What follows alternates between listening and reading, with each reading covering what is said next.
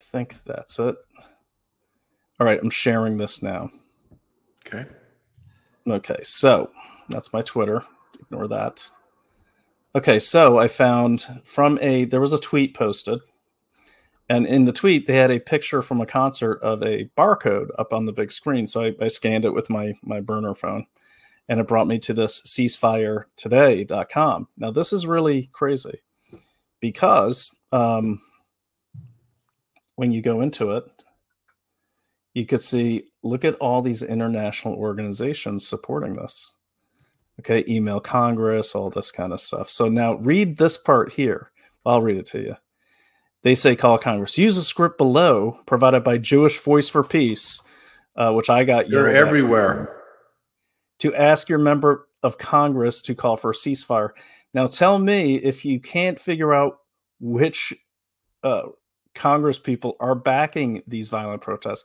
Important note, if your member of Congress is Cori Bush, Andre Carson, Pramila Jayapal, Barbara Lee, Summer Lee, Delia Ramirez, Rashida Tlaib, of course, Jamal Bowman, Alexandria Ocasio-Cortez, Ilhan Omar, Ayanna Pressley, Jonathan Jackson, Troy Garcia, Nydia Velasquez. God, I don't even know half these people. Bonnie Watson-Coleman, Greg Cesar, Alma Adam, or Maxwell Frost, then please call to thank them.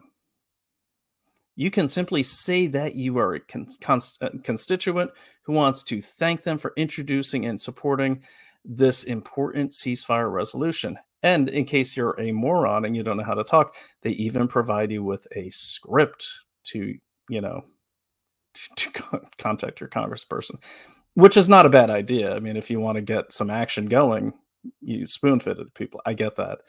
Now here's the international actions. Canada, contact those MPs. UK, Amnesty, Canada, Oxfam. Find a protest near you. Okay, so everyone listening, I'll post this. It's ceasefiretoday.com. I'll post this, but monitor this. We need to get, we honestly, there need to be more counter protesters. And people on the opposite side of these politics, look, I'm not advocating that, anyone use something that's going to help enrich the people that are trying to take your freedom away, which these people are. These are Marxists. Make no doubt about it. But what I am saying is that, these tools work. These are just glorified CRMs, and they're just using them to organize. And the conservatives have got to figure out how to use these tools, or use these tools because they work and they can get people anywhere in the country. And, you see, you got this is your, your advertising, your marketing. This is your kind of your logistics. This is getting the message out. And what this is all doing, this is also for the companies behind this. This is collecting a lot of valuable marketing data because they're getting everyone's names and where they live and everything like that. So they're getting measures of effectiveness, which is very important in a propaganda campaign, but also in a marketing campaign. Now check out the toolkit. All right. So there it is. I have two of these open. All right. So this is how these things do get organized. Very simply, they literally spoon feed people everything. This is where you find the next protest. Okay. But you see what's happening here. This is really good command and control for these violent protests. Find a protest near you, pressure your members of Congress. So, as much as I cannot stand these people and they're horrible and they killed a man, and it's just, this kind of organization works. And, I think the right, if they're going to have any chance, they really need to come up with something like this and use it. Okay. Now you see what they're doing here, all yet again, going after the companies that are based in Israel or that have locations in Israel. So it's a multi-pronged, multifaceted attack, and it is all organized right there online. And then these type of things here, they blast out to everyone.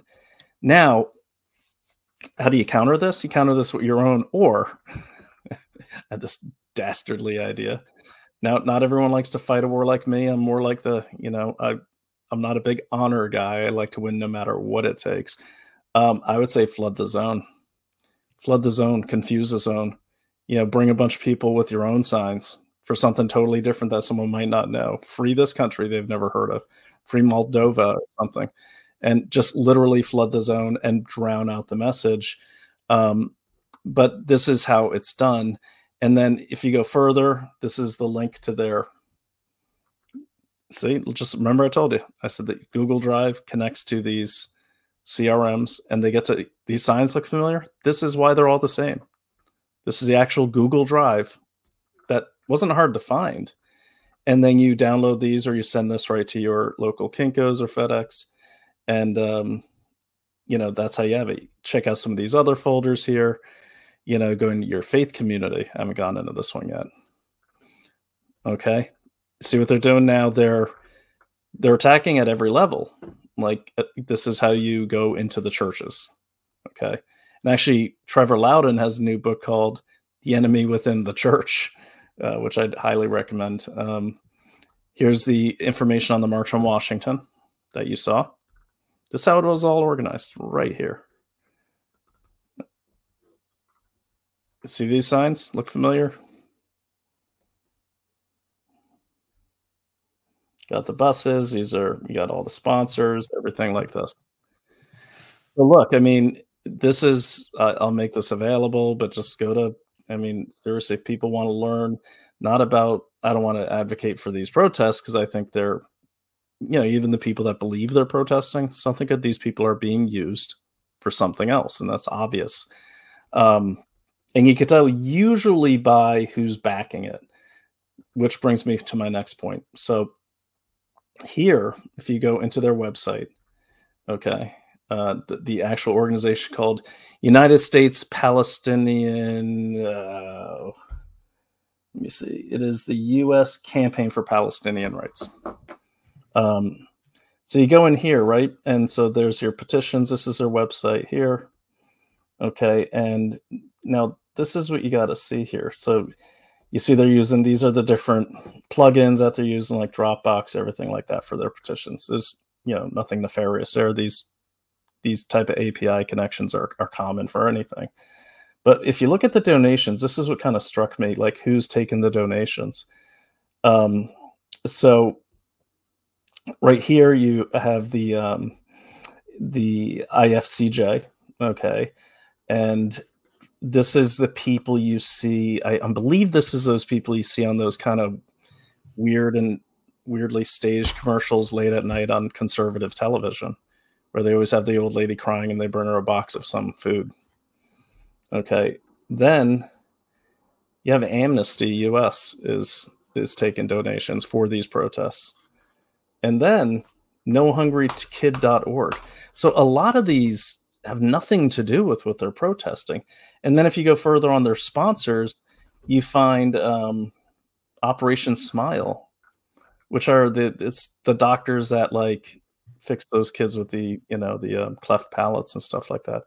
So look, my point of showing you all this is to show you that this is a moneymaker for a lot of people. The more protests, the better. In addition to Action Network, the other one I found today was Coleman.com. And again, it's another CRM company. CRM are like, online ways of like just organizing business units and everything. That's how they started. But this is how this Ceasefire in Gaza group is organizing using this one. And if you see, it's just the same thing as Action Network or Open Collective. Build My Movement, Volunteer Management. These guys have an app though, so I'm going to sign up for this and find out, what the deal is here. What I noticed about this one though is, like this almost seems like there's a bit of a military bend to it because they actually have territory and profiles analysis, and we're not talking like the Gaza Strip territory. We're talking like where you're going to protest territory. Now in the military, we would call this IPB, or intelligence preparation of the battlefield. That's when you look at maps and you figure out your going or no-go zones and where the populations are. This is on a CRM. This is literally like creating non-government actors and giving them the tools to basically raise an army, if you will. That sounds a little dramatic, but it's kind of hard to see it any other way, in my opinion. Anyway, so that's anyone who wants to check that out, I'll pop that in the chat, and then just follow the links. I always recommend using a VPN to protect your IP address. You know, and no, we don't have a sponsor of VPN, so I won't recommend one. But yeah, there we are. So that's it. That's what I got.